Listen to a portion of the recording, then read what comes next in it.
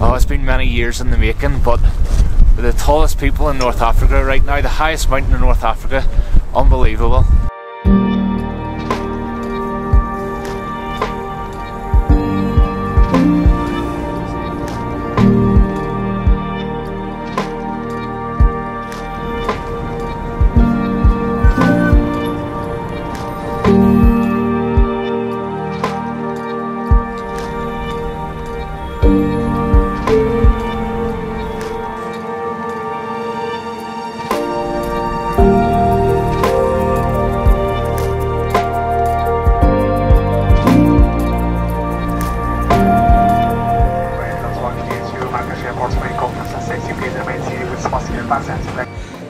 So it all started when I was in high school hanging out with a group of lads, and they wanted to go do their Duke of Edinburgh award, which I had never heard of, but it meant that I got a weekend away from my parents, a weekend camping in the mountains. I had never stepped foot in the mountains before in my life, and we got dragged up Slieve Burna, up the steep side, and at that time I was on my hands and knees with a big rucksack on my back, with tears streaming down my face, thinking, what am I doing? And I got to the summit and seen the views, and that was it. Them tears changed to a smile. The views were absolutely amazing, and from that point on I was hooked.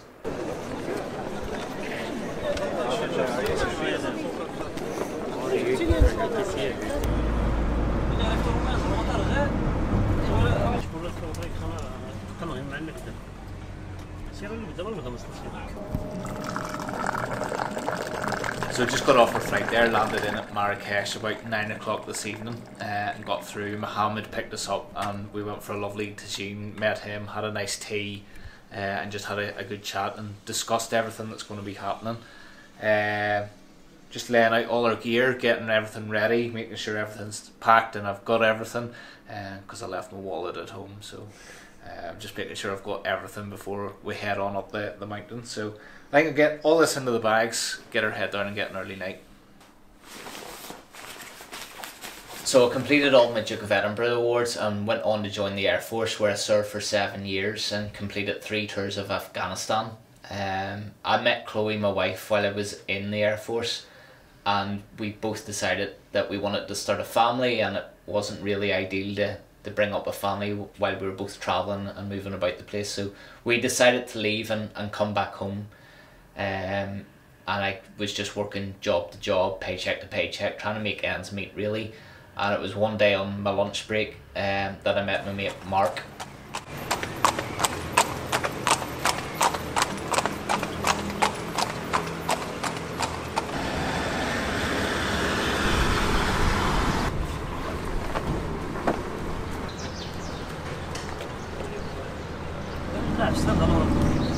So yeah, I didn't do anything half as interesting as Afghanistan or anything like that. I was just into taking photos. But we did end up on lunch a lot together, sort of working out like what is it we're going to do, like what can we do now to not go back to work. But we just talked a lot about like what would we rather be doing, and it wasn't that we were so down on our job. We just knew that there was we wanted to do something bigger, and then we like started hatching these plans of what we're going to do, and then I took a bit of a heart issue, which sort of knocked me off my feet for like 9 months, which was a bit of a pain in the ass. So yeah, our plans kind of went on the back burner for a wee bit.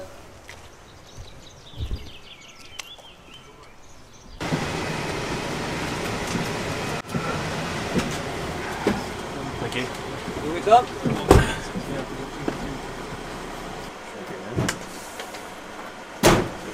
So the mules will be stopped here, and the porters, they will be start carrying the luggage from here up to Nagna refuge.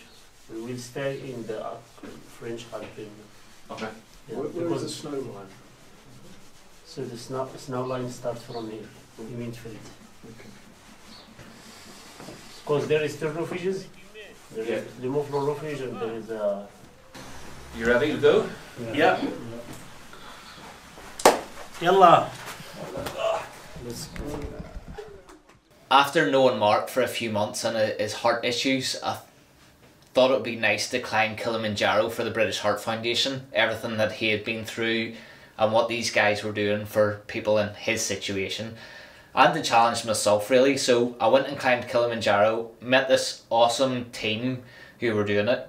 We all summited, came back, and then we kind of put on our own trip to go and take on Toubkal in the north of Africa, the highest mountain in North Africa. So in 2019 we went out to Morocco to take on Jebel Toubkal, and when we arrived it was a blizzard, it was snowing, and it wasn't looking promising. We got as far as the refuge and we had to turn back the next day. There was just no chance of safety and everything that we were going to summit Toubkal. So we came back a bit defeated. I was a bit gutted really about what had happened and trying to process everything. I then booked the expedition for the next year, thinking that I would go back in the winter of 2020 to take this on and complete it.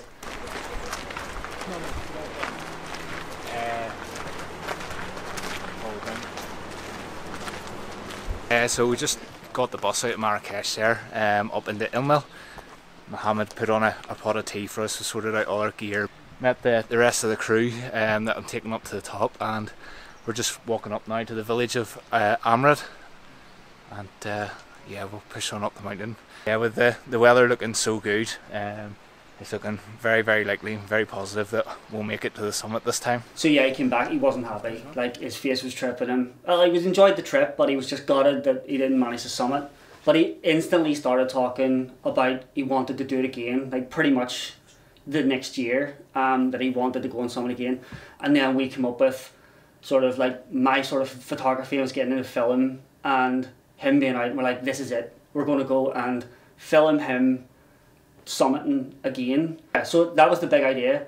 I was going to go out with him because he'd done Killy for the Heart Foundation, and then I was starting to get back on my feet, and he was like, right, we'll go out together, I can film and photograph it and he can go and summit, and it's kind of two birds with one stone. That's what we're going to do. That was the idea. Now to growing concerns about the deadly coronavirus officially hitting the U.S. Here's what we know. A Washington state resident fell ill after returning from Wuhan, China, where the outbreak began. Officials now say more than 400 people have been sickened. Without a huge national effort to stop the spread of coronavirus, there will come a moment when no health service in the world could possibly cope. By staying at home, we can protect our NHS and save lives. So I got back in 2019. We had planned to go back in 2020 and tackle this and tick it off. Everything was looking amazing, ready to go for it. And then the world stopped with the pandemic. 1 week turned into 1 month, and 1 month rolled on into a year, and it didn't look promising. It didn't look like we were ever going to get back to complete this project. So we decided to get out in the mornings in our local mountains and explore and start taking video and photos and stuff. And I tried to set up my own business, guiding people in the mornings and taking people out rock climbing and stuff. And I'd bring Mark along with me to take photos and try to market it as best we could.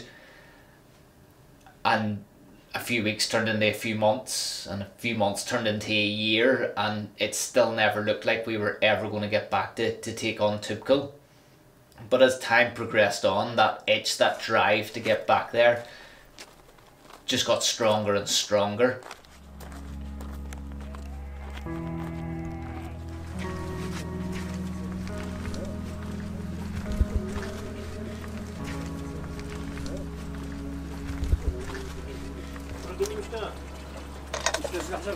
So we just had like an amazing glass of fresh orange juice, probably the freshest orange juice I've ever had. So refreshing on this really, really hot day. We've just stopped before lunch here to get our passports checked the whole way up the mountain. There's these checkpoints.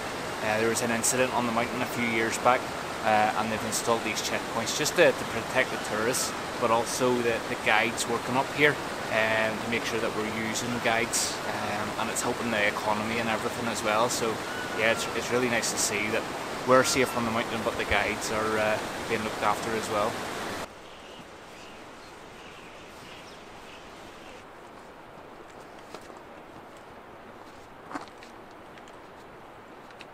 we wanted to get back and do something bigger, and didn't necessarily need to be Toubkal, but both of us working together, you could see there was a spark there. There was something working really nice, and we wanted to take on a bigger project than just the moorings together. And I was hoping that the borders and everything in Toubkal were going to open and we were going to get back and make this documentary, but nothing seemed to open. It just felt like that we were on pause forever trying to get back into this country. So after a long year and a half, Mohammed, my guide and liaison person in Morocco, started dropping hints that the borders might open in the new year. So I had a group of friends who wanted to join me on this first expedition to get out there. So we started getting things in places. They were getting their passports sorted, they were getting all their gear gathered up, we were getting excited, ready to go, that this might finally happen. And then I got a text from Mark's wife, Lindsay. He was back in hospital.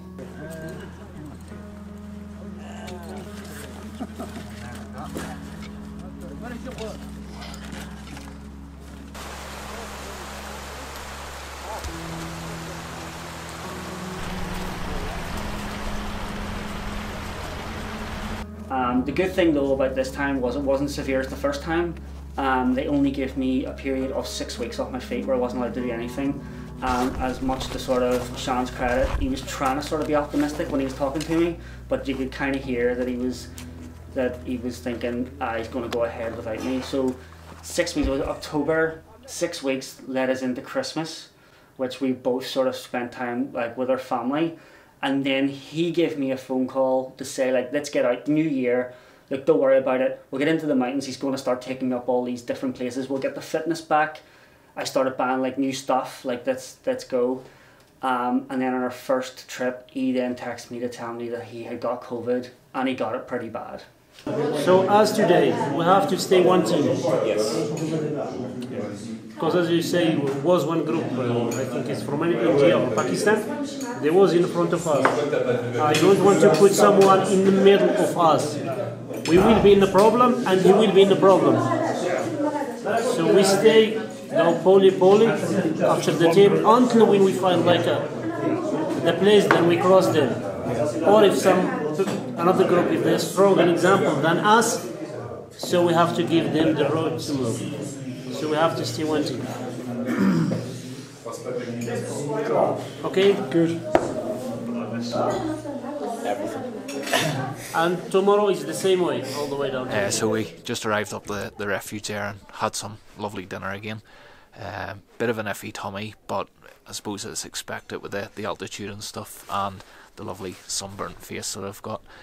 Everyone's getting their heads down nice and early tonight for an early rise. We're up at 4 o'clock and out of here. There's a really short, sharp, steep bit that we need to get out of the way first, so you're probably not going to see us until we're hopefully on the summit. Yeah, just because that first bit is really not safe. It's a really narrow ridge and we're crampons, axes, full concentration on what we're doing, so I just put all the cameras away. We'll focus on getting up that bit, and I'll hopefully see you when the sun rises. Yeah, so that wasn't the plan at all.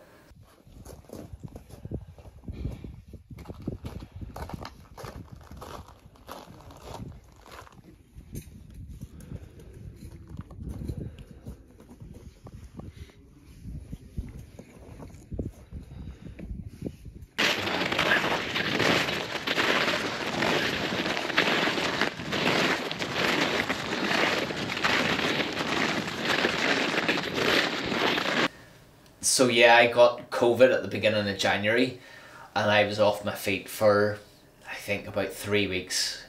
It was bad. I couldn't walk up the stairs without stopping and catching my breath.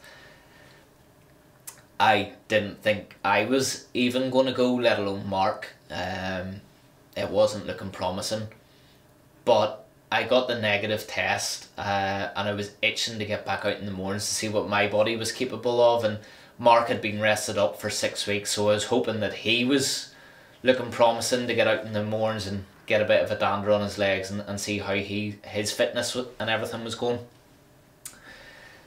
So I put a plan together that we were going to get out and tackle something relatively easy that we had done before, just as a bit of a walk, see how we were getting on and take it from there.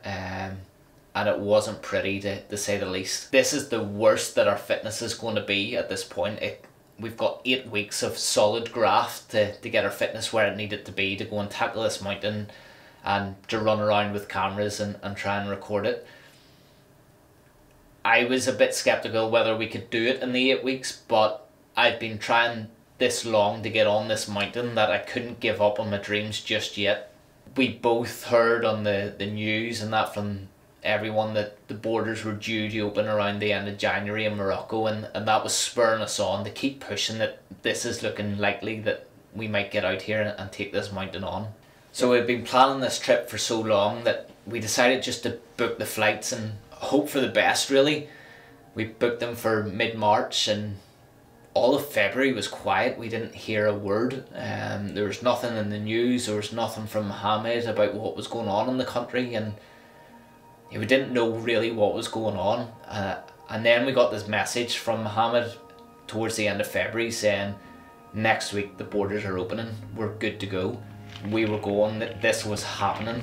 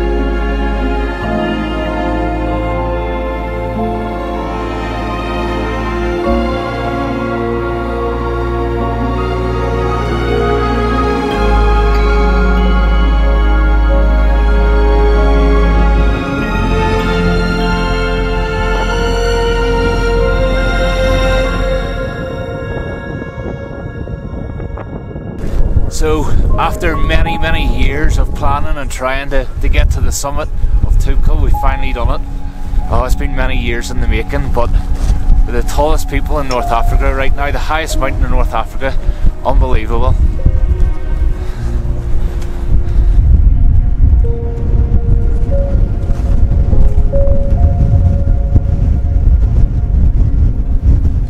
So here we are, 3 years later. Never thought that I would step foot on the summit of this mountain. It's just like a dream.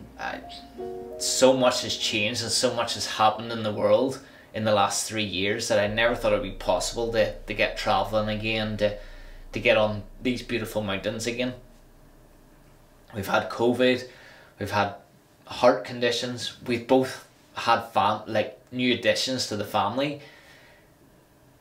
It's crazy to think what has changed in the last 3 years to where we are now. It could have been any mountain in the world. It didn't matter what mountain it was. It is what it meant to get travelling again, and everything that put everything to bed that we had been through in the last few years. But there was something about Toubkal that drew me back, the unfinished business on that mountain, and it was so good to get back and finally put that to bed. The other thing that really got me, I think, was, and you can see kind of from us in the footage of it all, was like, I didn't realise how emotional you get at the top of mountains. I didn't even think that was a thing. I found myself coming down getting really emotional about just things that were going on. But, you know, like, so much has happened from sitting at lunch. So at being at the highest point in North Africa, it just would have made it even better if I had like a Greg's or something just to sign it off. Here we are having lunch at the highest point in a thing. So yeah, it meant a lot just to be able to, considering it was such a traumatic 3 years for everybody, never mind our own personal sort of wee setbacks that we had. So it was cool. So hopefully this is the start of just seeing what's out there, and let's see where it goes.